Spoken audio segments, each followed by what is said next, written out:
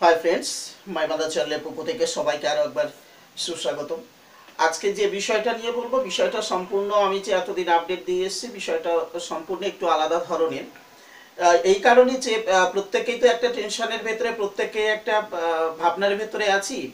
একটা এজ চলে যাচ্ছে কিন্তু এখনও চাকরি বাকরি হচ্ছে না। ফলে বিশেষ করে 25 থেকে 35 বছর বয়সের যারা আছেন তাদের ভেতরে কিন্তু একটা মানসিক টেনশন কাজ করছে।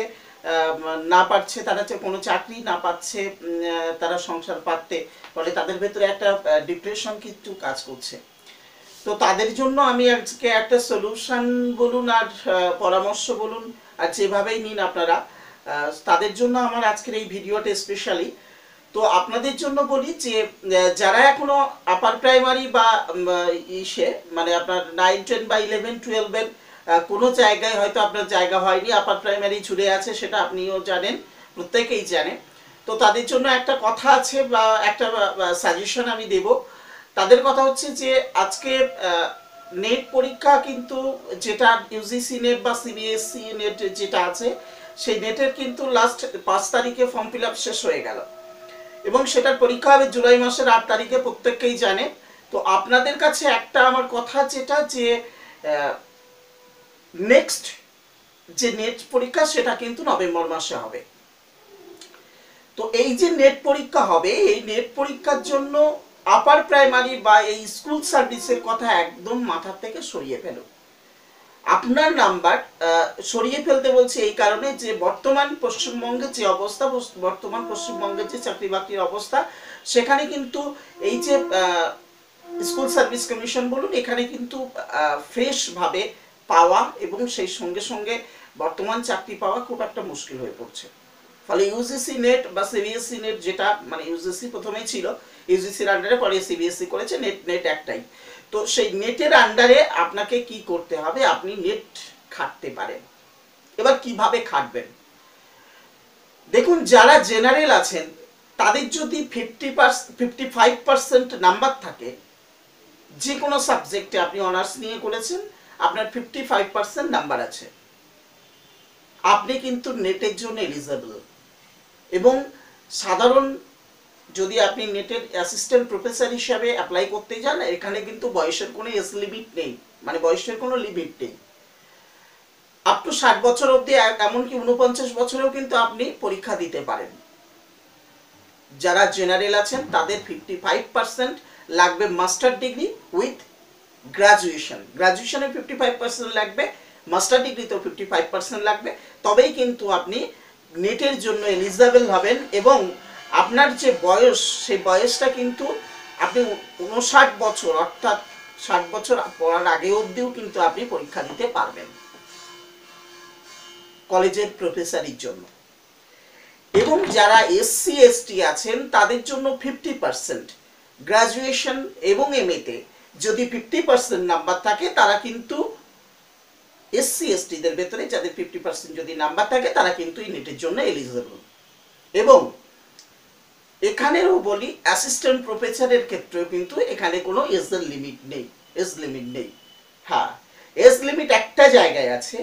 অ্যাসিস্ট্যান্ট প্রফেসরের ক্ষেত্রে কিন্তু দুটো কাস্টেরই, যে জেনারেল এবং এসসি এসটিদের এখানে এজ লিমিট নেই। কিন্তু যারা জিআরএফ, জুনিয়র রিসার্চ ফেলোশিপ নেওয়ার চিন্তা ভাবনা করছেন, জেআরএফটা কি? জেআরএফটা হচ্ছে, আপনি যদি নেট কোয়ালিফাই করেন তাহলে আপনি 3 বছর তো টাকা পাবেনই, প্রত্যেক মাসে 20,000 কি 22,000 টাকা করে আপনার অ্যাকাউন্টে ঢুকবে। সেই সঙ্গে সঙ্গে আপনি রিসার্চ করতে পারবেন, আপনার নির্দিষ্ট সাবজেক্টের ওপরে আপনি গবেষণা করতে পারবেন। এটাই হচ্ছে জুনিয়র রিসার্চ ফেলোশিপ বা জেআরএফ। এই জেআরএফটা ক্ষেত্রে বয়সের একটা লিমিট আছে। সেই লিমিটটা কি? যারা জেনারেল ক্যান্ডিডেট তারা 30 বছর অবধি এই পরীক্ষাটা দিতে পারে। আপনি যখন নেটে ফর্ম ফিল আপ করতে যাবেন, তখন দুটো অপশান আসবে, assistant teacher with JRF, assistant professor with JRF, এবং আরেকটা আসবে অনলি অ্যাসিস্ট্যান্ট প্রফেসর। যারা 30 বছরের মধ্যে, জেনারেল ক্যান্ডিডেট যারা 30 বছরের মধ্যে বয়স এখনো আছে, তারা ওই অ্যাসিস্ট্যান্ট প্রফেসর উইথ জেআরএফ এ এখনো অ্যাপ্লাই করতে পারবেন। আর যাদের বয়স, এটা জেনারেলদের ক্ষেত্রে, আর এসসি এসটি যারা আছে তাদের 35 বছর অবধি কিন্তু তারা এই জেআরএফ অ্যাপ্লাই করতে পারে, অর্থাৎ অ্যাসিস্ট্যান্ট প্রফেসর উইথ জেআরএফ এই ক্যাটাগরিতে কিন্তু অ্যাপ্লাই করতে পারে। এটা দুটো যে আলাদা আলাদা তা নয়, এই দুটো আলাদা, একটা দিক দিয়ে আলাদা, কিন্তু যখন ফর্ম ফিল আপ করবেন দুটো পরপর আসবে, যেটা আপনি সিলেক্ট করার, আপনার এজ হিসাবে, আপনার কাস্ট হিসাবে যেটা আপনার সিলেক্ট করার সেটা আপনি সিলেক্ট করবেন। এই হচ্ছে কথা। তো এই জেআরএফ জুনিয়র রিসার্চ ফেলোশিপ যদি আপনি পান নেট পাস করার পরে, তাহলে আপনার যে সব সুবিধাটা হয় সেটা হচ্ছে আপনি মান্থ একটা নির্দিষ্ট পরিমাণ টাকা পাবেন সরকারের কাছ থেকে, এবং আপনি গবেষণা অর্থাৎ পিএইচডি করতে পারবেন। এই হচ্ছে জুনিয়র রিসার্চ ফেলোশিপের সুবিধা।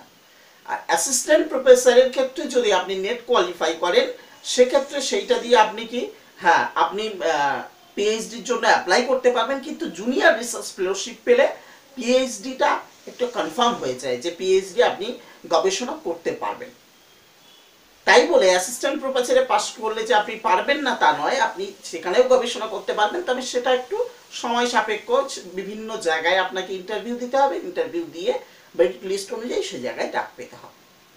নেট কোয়ালিফাই করলে আরেকটা কি সুবিধা হয়, যেটা হচ্ছে এমফিল করার একটা ভালো সুবিধা থাকে, এমফিলে সবার আগে চান্স পাওয়ার একটা পসিবিলিটি কিন্তু সেখানে থেকে যায়। তো এই হচ্ছে সমস্ত নেট পরীক্ষার এলিজিবল বিষয়টা বললাম, এবং পাস করার পরে এইটা হচ্ছে, এবার পিএইচডি পাস করার পরে যেটা হয়ে থাকে, অলরেডি কিন্তু চাকরি বাকরি একটা সুবিধা থেকে যায়, এবং জেআরএফ পেলে কিন্তু আশা করি বাধে না।